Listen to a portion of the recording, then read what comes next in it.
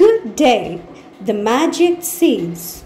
Once upon a time, in a quaint village nestled between rolling hills and lush forests, there lived a young girl named Lily. Lily was known throughout the village for a kind heart and adventurous spirit. One day, while exploring the woods, she stumbled upon a hidden glade.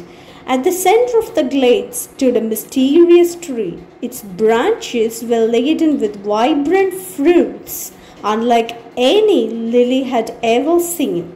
Intrigued, Lily approached the tree and plucked one of the fruits. As she bit into it, she was filled with a sense of warmth and wonder. Suddenly, a voice emanated from the tree, gentle yet powerful. "I am the guardian of the magic seeds," the voice spoke. "These seeds possess the power to grow whatever your heart desires. But remember, with great power comes great responsibility." Lily's eyes widened with excitement. She eagerly collected a handful of seeds and rushed back to the village, brimming with ideas of how to use their magic. As days passed, Lily's village began to change.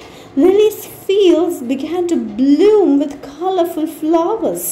The villagers marveled at Lily's newfound ability, showering her with praise and gratitude. However, as the seasons turned, Lily noticed a troubling trend. Some villagers became greedy, hoarding the crops for themselves, and despite her best efforts to share the magic seed's bounty, the village harmony began to falter. Distressed by the discord she witnessed, Lily returned to the glade and sought counsel from the guardian of the magic seeds. She asked the guardian of the magic seeds, "Dear guardian, why is that the seeds meant to bring joy and abundance have caused such strife?" she asked. The guardian's voice echoed gently. "The seeds amplify the intentions of the one who plants them. If planted with kindness and generosity, they flourish and spread joy. But if planted with greed and selfishness, they yield only discord and despair." Lily devised a plan and gathered all the villagers and shared the guardian's wisdom, urging them to plant the seeds with love and compassion. Together, they worked selflessly, tending to the fields and sharing the harvest. As the village flourished once more, Lily realized the true power of the magic seeds lay not in their ability to grow crops, but in their capacity to nurture the virtues of kindness and empathy.